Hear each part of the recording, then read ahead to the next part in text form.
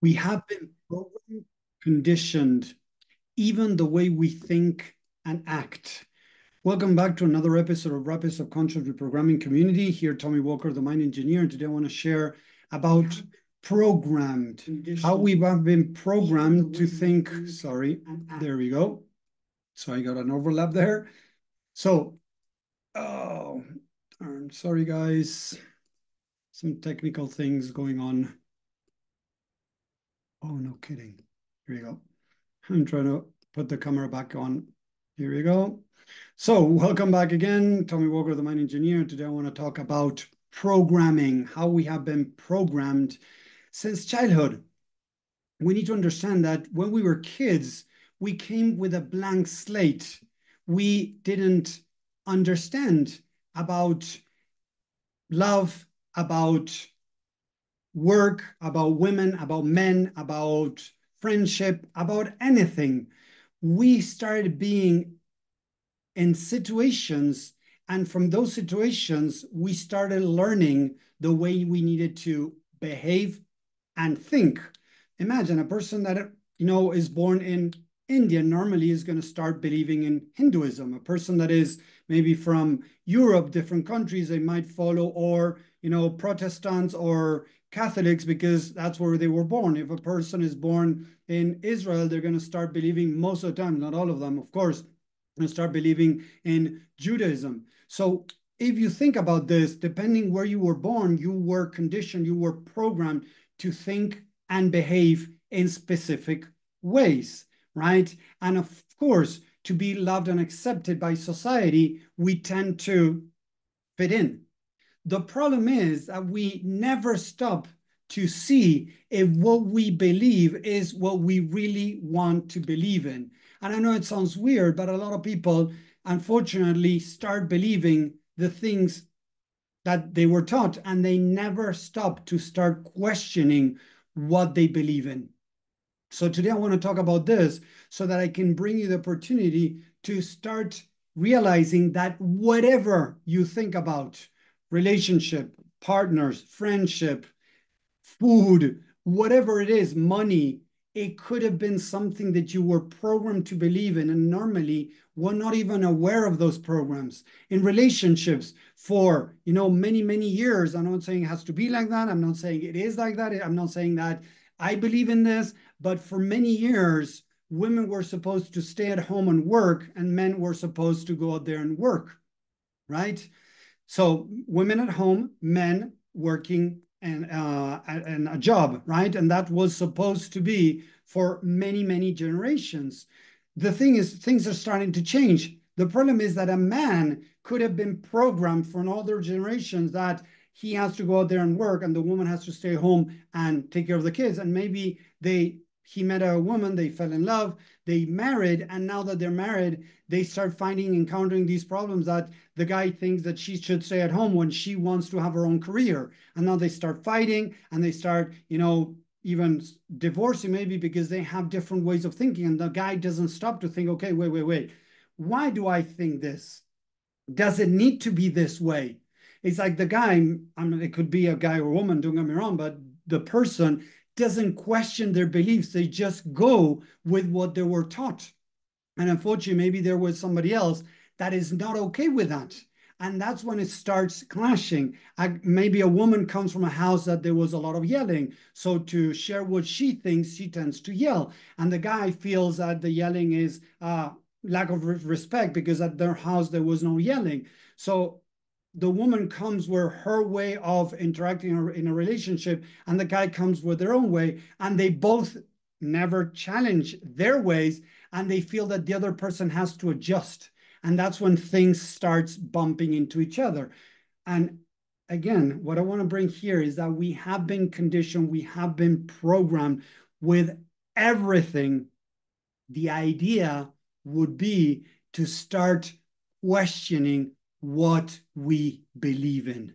Because as I'm saying, as we have been programmed, that doesn't mean that I truly want to believe that. Maybe deep down, I believe that money is bad, that making a lot of money is wrong, that, if you're not a Catholic, you're going to, hell, or if you are not, believing in this thing over here, there's something wrong with you, or whatever it is.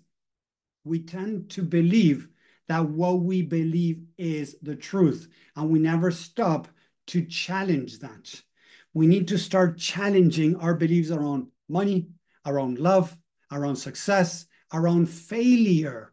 That's a big one that I see in a lot of people when we have negative stories, negative beliefs, limiting, negative, and false beliefs around different things like failure is bad because that's what I felt when I was a kid and I failed an exam, or I failed a sport and my dad wasn't proud of me because I failed a sport, right? I'm going to start thinking that there's something wrong with me because of what's going on. And actually, I'm not being, imagine that my dad felt disappointed. My mom came in and said, hey, you know what? Your dad felt disappointment because he is insecure. He is, I don't know, he has confidence issues, and he's trying to, have you succeed so that he can feel good about himself. It has nothing to do with you. It has to do with him and his unresolved issues. Depending on the age, you're going to adjust that, of course. But just to give you an example, right? Maybe a lot of people didn't have somebody supporting them through different challenges like that. They failed an exam, and instead of just saying, hey, you know what? The system is failing you. I have worked with several people that have, needed to repeat a grade at school, and they felt like a failure as kids. But nobody sat down and taught them that the system had failed them. Seriously, listen what I'm saying. The system failed them because maybe they needed more time to learn something. Maybe they needed another way to learn. As we have found out many years ago, but not back, this is not from, 50, 100 years ago. But imagine that we learn now that there are multiple intelligences. Kids that are more, they find it easier with numbers, but not so much with language, or they find it easier with, dancing and artists, right? And not so much, reading. That doesn't mean that there's something wrong with them. They're just needing a different way to be taught. That's why there's schools that are adjusting more to these multiple intelligence, where they have a lot of more movement. Remember, when we were kids, we were sitting down on a chair for, I don't know, an hour or 2 hours till we had a break, right? I don't remember exactly how long, but it was sitting down for 45 minutes, an hour. That's crazy. Imagine a 5-year-old, 6-year-old sitting down for 2 hours straight, 45 minutes straight, trying to get them to learn something, right? It was crazy back then. So now they're seeing that kid needs more movement, need to incorporate more art stuff for them to learn. So maybe maths through, I don't know, drawing, right? Drawing 5 pears, 5 apples, adding them, or how many vegetables are here, and I didn't need to divide this in 8 people. How many are they going to get? And through more maybe artist things, and they start getting it. So as we have been programmed, unfortunately, to think that failure is bad, these people, and maybe had to do again 3rd grade, 4th grade, 5th grade, they started telling themselves that there was something wrong with them. And actually, the system failed them, that the system wasn't ready to take care of the different type of learning styles that they were out there, trying to find a middle ground between the different ones. So we start understanding that we might have been programmed that love is about speaking my emotions, right? Maybe a person comes to a relationship where sharing love is sharing your emotions, and maybe the other person on the other side was shut down their emotions their entire life. And now they feel that talking about the emotion is something bad. So if we don't understand ourselves and we don't understand the other person, it's very difficult to be in relationships. This is one of the main reasons why so many people out there are struggling with the relationships and would rather be alone than being with somebody else because of the pain they're going through, because they don't feel listened, they don't feel understood, they don't feel loved. And I have worked with several couples that they loved each other, but each of them did different things that triggered the other person.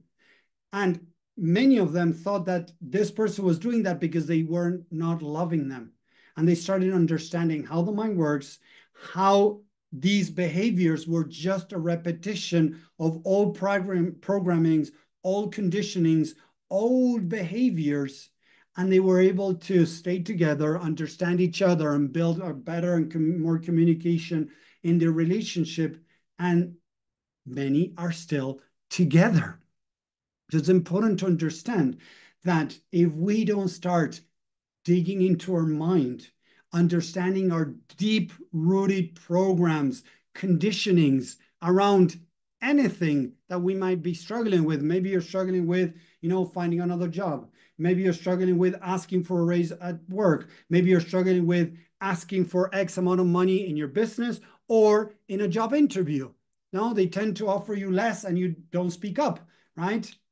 Complacency, maybe a man or a woman, they're not being able to really speak up what they need. Or with a relationship, you're not being able to speak up what you really need. Maybe you need your partner to support you better in a specific area, and you're not asking for that. You're expecting your partner to do that for you. But if you're not asking, how are they supposed to know what you need? And these are things that I see over and over and over again in relationships when they each think that the other person should do this, should not do this, when actually the other person maybe was programmed to do what they're doing. So it's understanding that and obviously being able to communicate and having the other person also question what they're doing. Because if you're getting triggered and you start screaming because that's what you were taught at home and that's how you survived around, I don't know, 5, 10 siblings, 3, 4, whatever siblings, right? That's what you learned you had to do to survive. Okay, you're not there anymore. But the mind, as I always say, it might be living in the past and doesn't recognize what's going on today. And it still thinks that it needs to scream, it needs to do this or that to survive.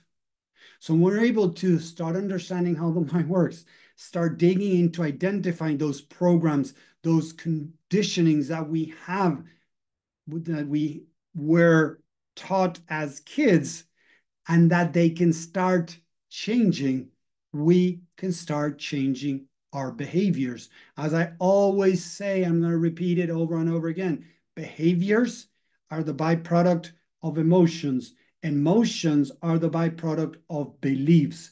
Beliefs meaning programming, conditioning that we had since childhood. So the conditioning, the stories we told ourselves create emotions. Emotions create behaviors. Most people try to change behaviors by dealing with the behaviors or dealing with emotions. A big guy out there, Dr. Dispenza, that teaches amazing things. One of the things that I don't concur with him, that I don't agree with him, is the dealing with emotions. According to him, you should be able to just change your emotion. Tony Robbins teaches the same thing. You need to change your emotion, right? To change your state, to change how you are behaving today. And if you're not changing your emotions because you don't want to, no. If you're not being able to change your emotions, it's because you're not tackling the belief that is triggering that emotion. If I don't understand the story behind the emotion, it's going to be very difficult to force myself. And Dr. Dispenza comes from a generation and generations back that authoritarianism was the main way to change things. And we need to understand that newer generations are not working through authoritarianism. Check kids. Kids are becoming more defiant because they're fed up of authoritarianism. Generations have come through authoritarianism, and kids are starting to become fed up of that. They question, they don't shut up. They don't shut up onto threats easily. Why? Because that is not working anymore. We need to find another way. And the way that I teach is love and acceptance of what is, right? That opens the mind to check what it believes, to question, and to be maybe willing to change, but not through authoritarianism. Authoritarianism is old school. It's not working anymore. Seriously, it creates more pain. It makes changes out of fear. And I'd rather not change out of fear. I'd rather change out of love, because fear takes a lot of energy. Fear creates a lot of the cases of stress and anxiety and even burnout. So we got to stop this nonsense. So we need to first be open to understanding that my preconceived things from the past, programming, whether it was a conditioning, might not be mine. Most for sure, it's not yours. So start digging into your subconscious mind to find those programs, old programs that might have served you in the past, but are not serving you anymore. If I would have behaved, let's put it this way. If I would behave how I behaved 20 years ago, 10 years ago, no, 15 years ago, with my actual wife, with my second wife, this relationship wouldn't have gotten to now 12 years together. It wouldn't have gotten here. And maybe if she behaved like she behaved in her past relationship with me, it wouldn't have reached where we are right now. So how are things the way they are now, right now, with our ups and downs, like any relationship, but it's still a lot of love towards each other. I really love her and I want to be with her, right? With ups and downs, don't get me wrong, is by questioning what I believe in, my behaviors, understanding why they're there, where they come from, loving and accepting that there's a reason to be there, like maybe screaming, getting grumpy, shutting down when I be feeling hurt or whatever, or shutting down when I feel rejected, loving and accepting that part of me to now bring another way. Because that's what that part of me needs, love and acceptance, to change any program, to change any type of conditioning. We need love and acceptance. When you believe in something and you truly believe in that, if people start attacking you the way you believe, or start laughing at you because of the way you believe, you're not open to questioning what you believe in. You normally tend to shut down. But when you feel safe, when you feel love and acceptance, there are more chances for you to open up, to question what you believe in, and maybe be open to something different. This has been proven over and over again. So if you want to change something, you need to come with an open heart, open mind, with love and acceptance, with exploration mode. When you do that, you're going to be able to start revealing your deep-rooted programming, your deep-rooted conditioning, to be able to start making changes. Thank you very much. If you're watching this on social media, #live. If you're watching replay, #replay. If you're watching on YouTube, please subscribe, follow for more of this insight and tools that I'm sharing. Share with more people. The idea is to get these techniques out there and help as many people as possible. There's too much old school running out there, and we need to start making changes the right way.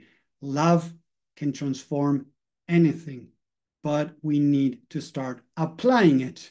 When you deny, when you judge, when you criticize, when you bring authoritarian, that I shouldn't feel like this, I need to change, that is control, that is ego. From there, there's less change. More change comes from love. So I hope it makes sense. Thank you very much for watching, and I'll see you on the next episode. Thank you, everyone. Have a great week. Bye.